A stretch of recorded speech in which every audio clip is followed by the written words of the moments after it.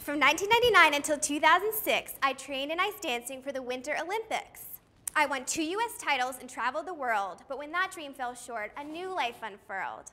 After 4 years at Harvard, I earned my degree in pre-medical studies and poetry. As a future pediatrician, a doctor-to-be, Children's Miracle Network is perfect for me.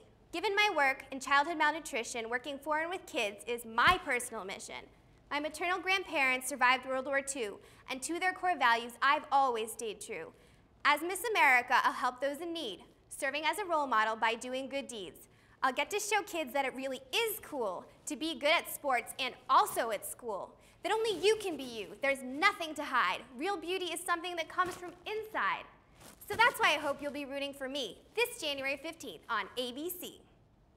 Watch for me, Miss Massachusetts, live on ABC from Planet Hollywood Resort and Casino in Las Vegas on Saturday, January 15th.